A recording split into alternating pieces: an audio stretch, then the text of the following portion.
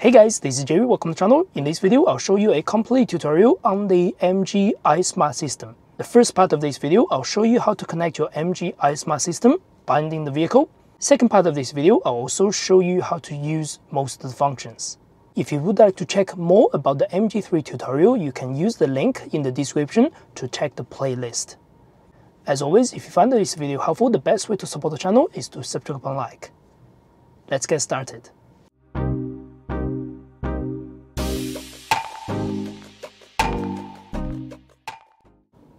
Alright, first step, you want to find this MG iSmart app on your app store. So in New Zealand and Australia, this is the name you want to use, MG iSmart AU and NZ.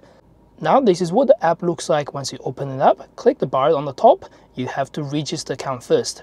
When you register, make sure you use the email address, get the code, create your password, then click register. Once it's done register, you want to log in.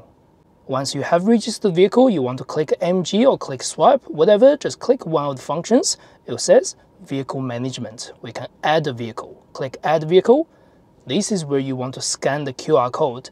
Now if we go back to the screen, we want to swipe the screen left, we want to find bind vehicle.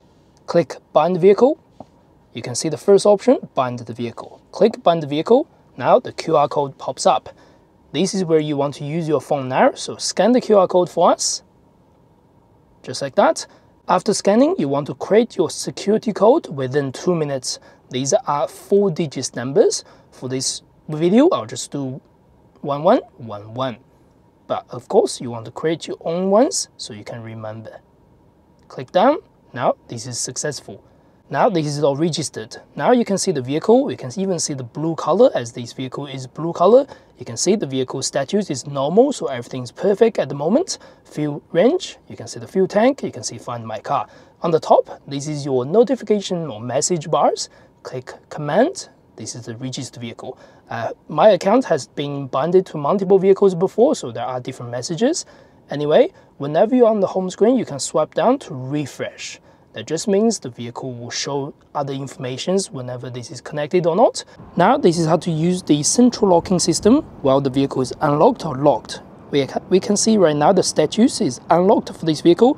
If you forgot to lock the vehicle, that's fine, you can actually lock it from distance. So click the central locking, click your security code.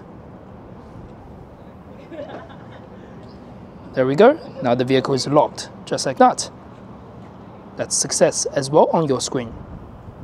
Now, if you want to preheating and pre-cooling your vehicle, you can use the AC function. You have to make sure your vehicle is locked with no keys inside. Click the AC, type your code again. There we go. We can even hear the small whining sound from the vehicle. The air conditioning unit has been switched on. This is a success.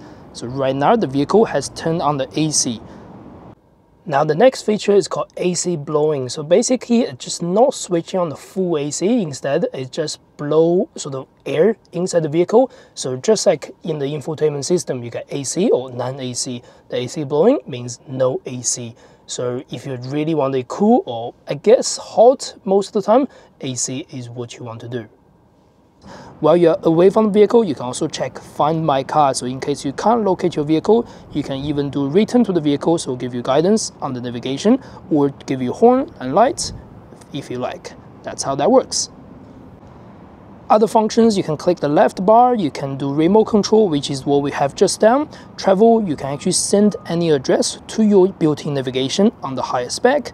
Geofence, you can set the radius for the vehicle to drive in or drive out, so it will give you a warning if it does go out of this particular radius. MG touch point, you can see the MG dealerships or workshops around you. My profile, you can change a few settings if you wish. So that's the quick guidance for the MG iSmart function for your MG3. Alright, that's the end of this video. Hope you enjoyed the content. If you do not forget to subscribe, like, that's the best way to support this channel. As always, I will see you next video. Thank you very much.